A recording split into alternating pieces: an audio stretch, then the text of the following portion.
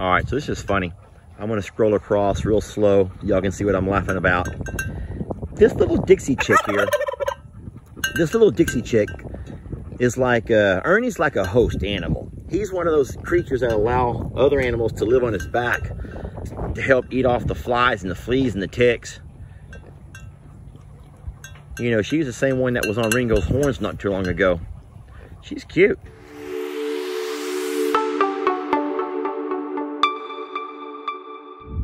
One of the turkeys is on top of Ringo. Do you see this?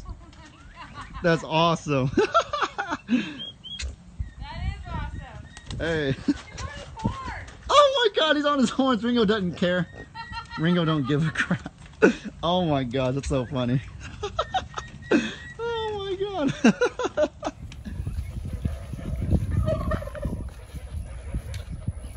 This is how you can tell that animals have just as much as of an internal clock as what humans have. Because why else would every animal we own, every little animal from the little olies to you name it. We don't own that, they own us. Yeah, Jamie's right. Every animal that we claim to take care of is all gathered up here together because they know exactly what time it is. It's dinner time. And their internal clocks, man, are right on. This is kind of funny. And I'm gonna walk out back and I'm gonna show you how the animals out back are doing the exact same thing.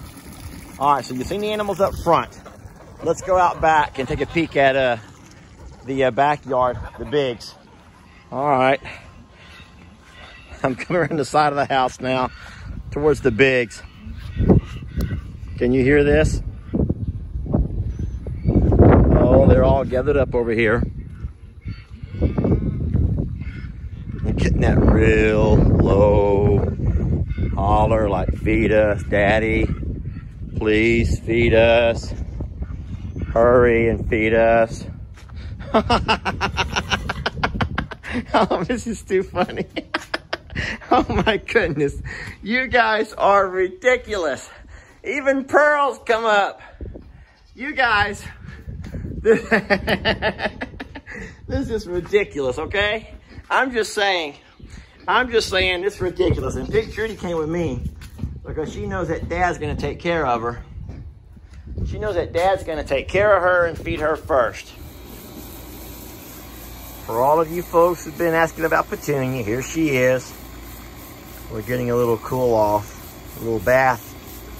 She's loving it. I'm actually cleaning out her water because she's made quite the mess. So I thought I'd spray her off while I'm out here, and look how she loves it.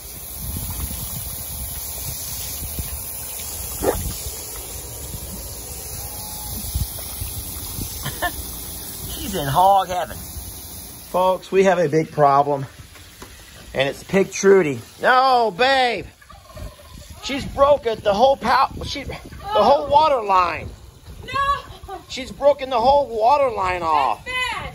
No, I know it's bad. Oh my God, Lester. That's to the house. I know it's to the house, Jamie. It does fit. Does it fit? Yeah. Okay. All right, so we'll put that elbow right there. Do you And want this piece or that though? I think we'll just keep the one that we have if it works. I fit my hand. You okay with her doing that? It's not the best way to work. All right, so we can just keep the one that we have over here now. Okay. We got to get that glue, but there's ants everywhere, so watch your hands. Folks, this is a problem. Trudy, baby, you don't even eat those. You're not supposed to eat that.